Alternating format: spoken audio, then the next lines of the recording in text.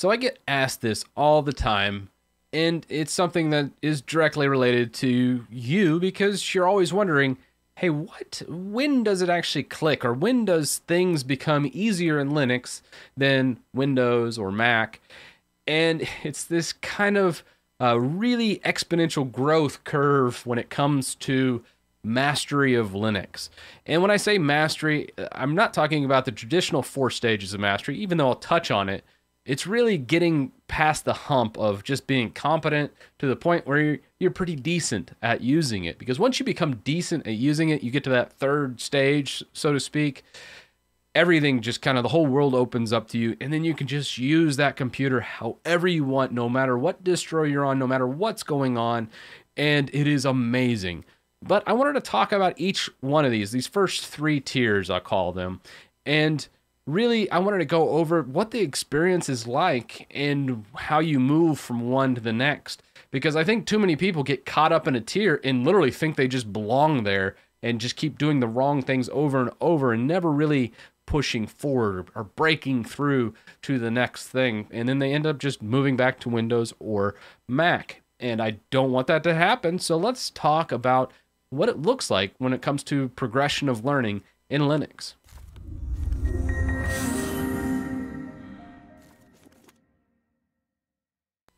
So when it comes to mastery of any subject, there's 4 distinct levels that you really go through. No matter what you're learning, typically it requires you to repeat and have a lot of experience in a certain thing before you can actually master it. And those 4 levels are novice or novice. When you first start at something, you're brand new, you don't know anything, but you don't even know what you don't know. So that's how new you are. Most Linux users fall into this category. The second one is somebody that is competent, they can do basic tasks, and they pretty much know what they don't know. And I would say probably lump another good chunk of Linux users into this realm. 3 is someone that's probably considered an expert.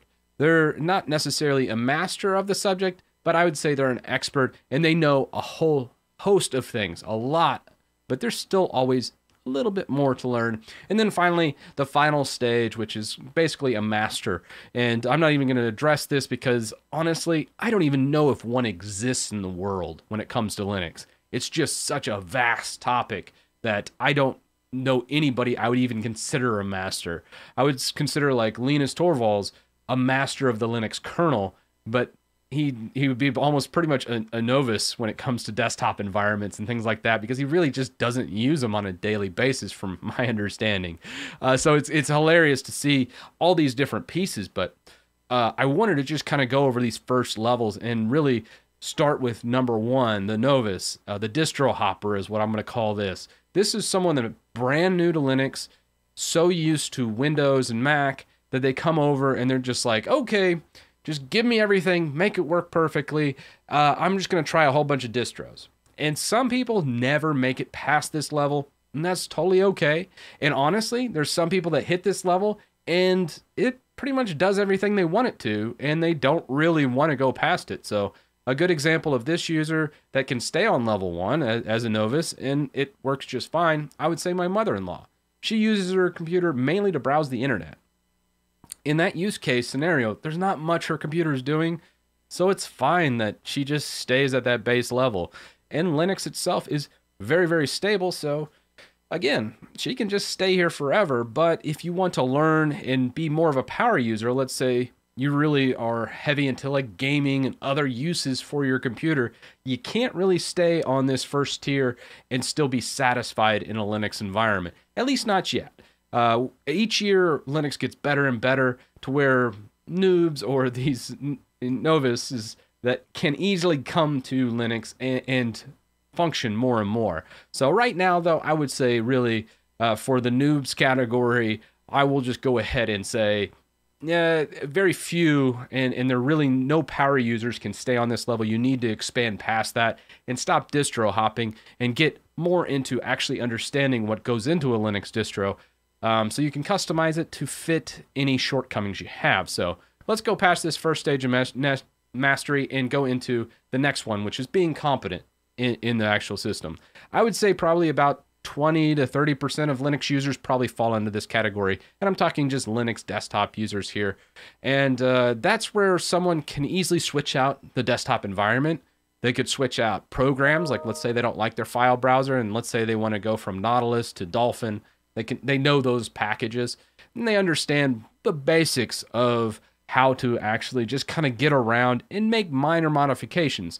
But they'll typically run into more problems. Let's say they're trying to install a specific device and it doesn't work properly, or the drivers don't load right, or the module doesn't tie in because they might not be using a DKMS kernel and they're using DKMS modules to try and tack it on. I mean, there's a lot of moving factors here, but the competent user is someone that really can kind of tweak things, but not go 100% and just really start from a command line and then just really start building exactly what they want.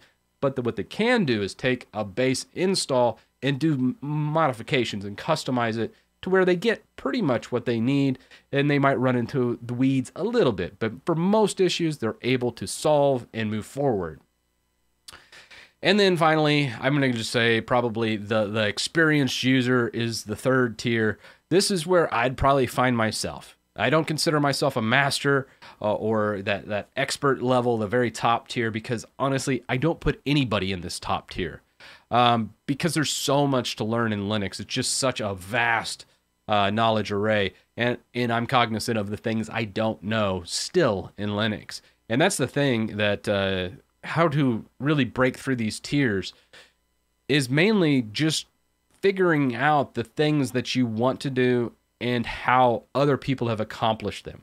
So I would say really the base level for an experienced user is someone that can work from a command line or a terminal and then build whatever they want. And whether it's a graphic user interface, or go ahead and install a desktop environment and then make it their own, or just say, forget the desktop environment, I'm just going to edit all the config files myself and then just throw a tiling window manager on top of it. That's also okay. But typically the experienced user would fall into this realm, and this is where it gets really interesting. So I just wanted to kind of give a little base level of what we're looking at here. And overall, these levels, to really move from one to the next, you really need to know what you don't know. And why so many people get stuck on that first level is they just don't know any better. And that's what I try and do on the channel, is to kind of do that. So some upcoming videos is mainly me going over some of the desktop environments, because this is really the second level. And if you are stuck distro hopping, a lot of times you can break yourself of this habit. One, understanding how to properly distro hop without having hours long reinstall, re-authenticating, and trying to log back into all your apps and move your windows around. That's all mainly for your Windows users and things like that. On Linux, it makes it a lot easier to move from one to the next. So by all means, learn how to properly distro hop in that first tier, and that'll help you kind of start pushing you towards that second tier. And then the next is really to explore all the desktop environments.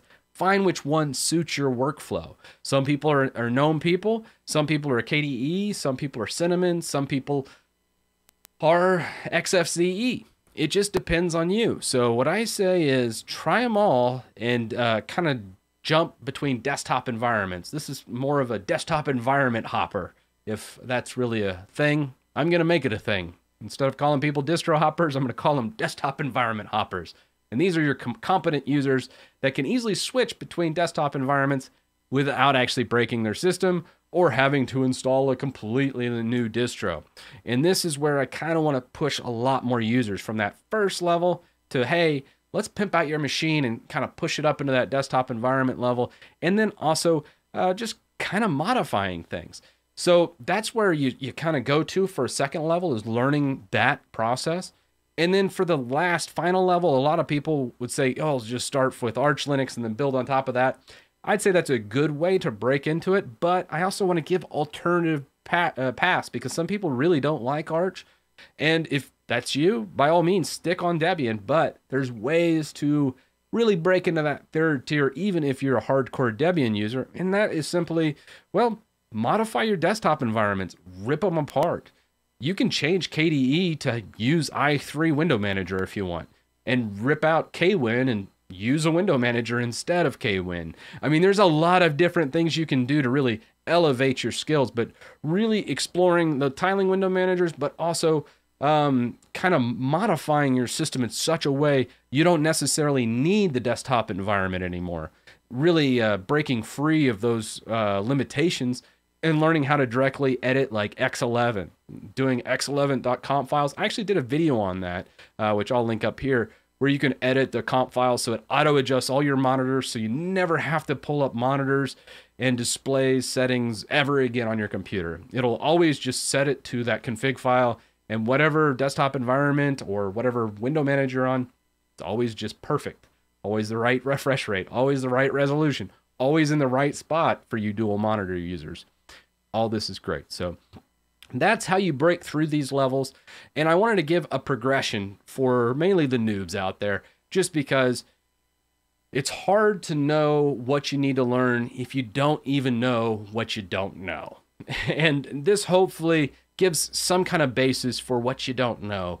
And I wanted to kind of just make this to help people kind of break through that path and be able to customize their system more. And to do something like that, I'll go ahead and leave a link in the description for my website, christitus.com. I've made a couple posts, so check on the description, and I'll try and do a top comment sometime later today after this video premieres.